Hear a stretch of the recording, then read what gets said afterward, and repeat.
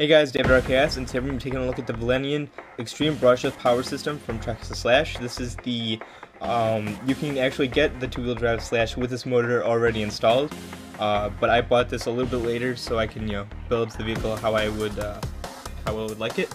So this is the system. This is the VXL-3s. It's a 3500 kV system that comes with a ESC. Oh, knocked a whole bunch of shit over.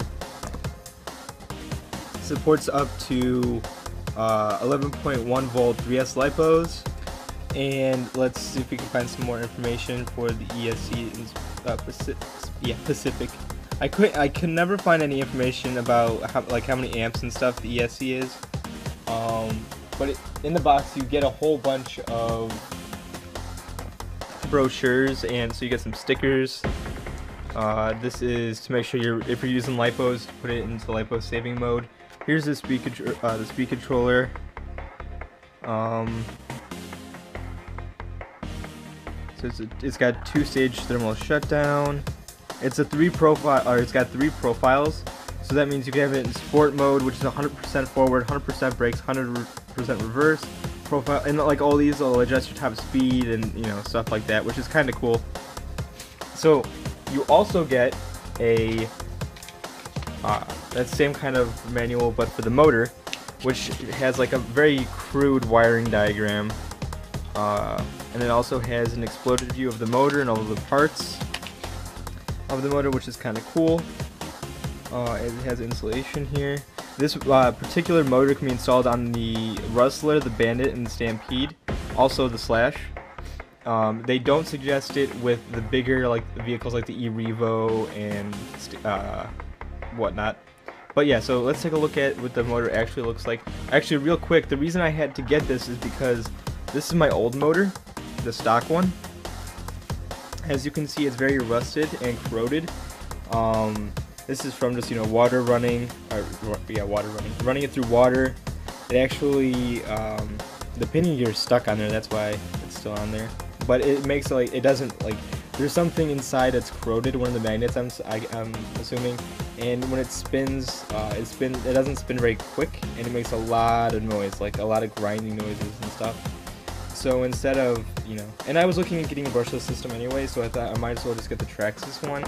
There are a lot of options out there, and this is kind of a pricey one, but I knew it would fit, and then I knew it would work with my particular setup, so that's why I went for it.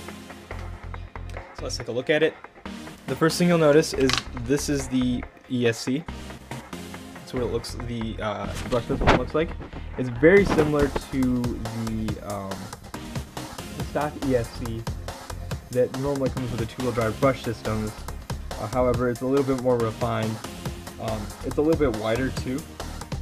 So that's why. But this low center gravity Traxxas chassis actually had the mounts for it, so I didn't have to get any adapters or anything. It just fits right in there. So that's cool. And the only thing I don't like about how this thing is designed is that the power cables for the battery is on the same side as the the motor cables. So you kind of have to mess with it, and it's just kind of weird to me. And then you got a cable for your fan. There's an optional extra, which is a fan for your heatsink, but I've had it out, doing some decent speed runs and such, and I can never get it, super warm. So yeah, it's really nothing to look at. These cables are extremely nice. They not these ones are just like normal cables, but this cable's kind of got it's got a shroud or whatever. It's not like a heat sink or anything, or heat shrink. It's a little thicker, and it's kind of like a skin almost of the cable. Extremely nice, so it probably won't rip and stuff very easy. And this is the motor.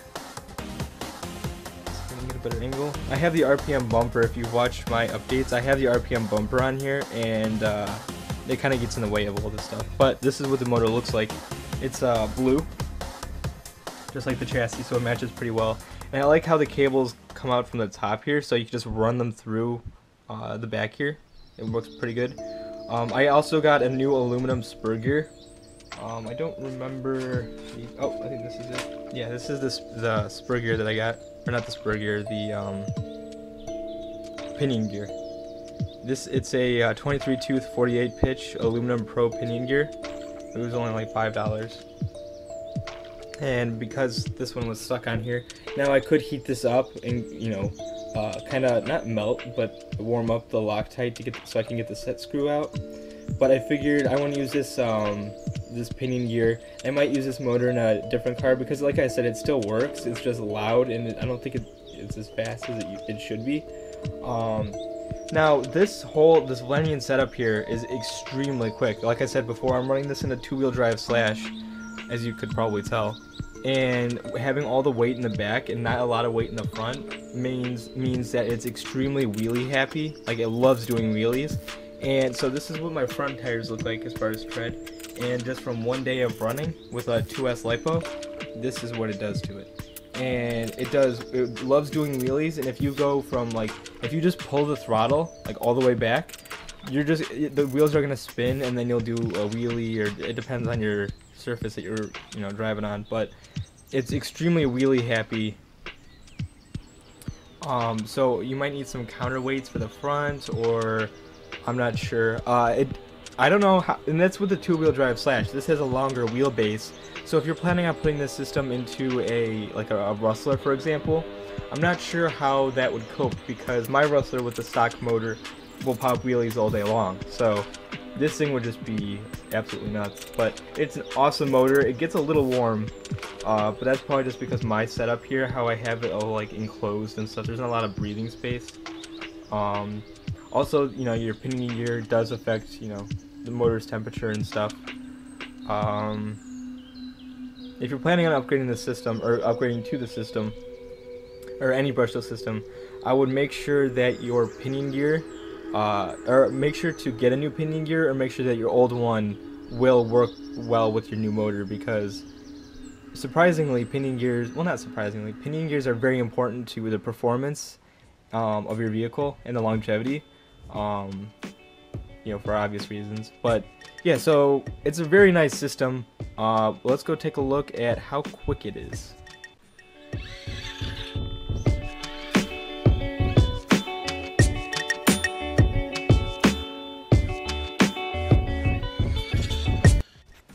So unfortunately, those were all the clips that I had of the Traxxas with the Velineon motor. That's how you pronounce it. I don't know if you guys can tell, but I'm actually using a GoPro to record this. So that being said, I'll get another mount. I actually made, I don't know where I put it, but I made one of those mounts you can get plans for online.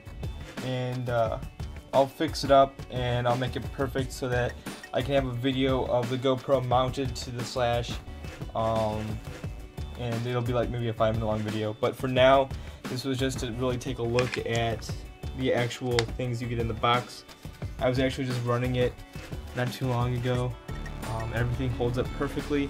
Like I said before, I do recommend getting a new pinion gear, but it's a really good plug-and-play system. Oh, and if you're curious about what I did with my my old ESC and motor, I have this. It's a Duratrax Evader, but I had an older Lego Master 211 account, and I had a unboxing of this vehicle. Yeah, so since then I've been bashing on it. I actually pulled the original stuff for my Unimog, which is over there. Then realized I didn't need it, so I put it all back. But when I first started working on this, I was really young and stupid. And you can see I bent some of the mounts for the servo and the steering plate, and I did it on both sides. So I went through, got some more fittings. I was able to fit all this stuff down. What I'm actually gonna do, it's like 95%. What I'm gonna do now is probably Dremel, this part off, and then just bolt these two plates together. That might be the easiest thing to do. But yeah, and I need another antenna straw or whatever. So this is the old Traxxas ESC I put in here, the Duratrax. Now keep in mind, this is one of those budget intro cars. This thing is only $120. All the gears that are in there are like plastic and stuff like that. So I put the ESC in here, mounted it sideways so the top can fit on. Used some 3M double-sided tape to hold it on there. And then on the back here, there's the slash motor. And I was able to get the pinion gear off of it, which is right here. It's the stock pinion gear for the Traxxas Slash 2-wheel drive.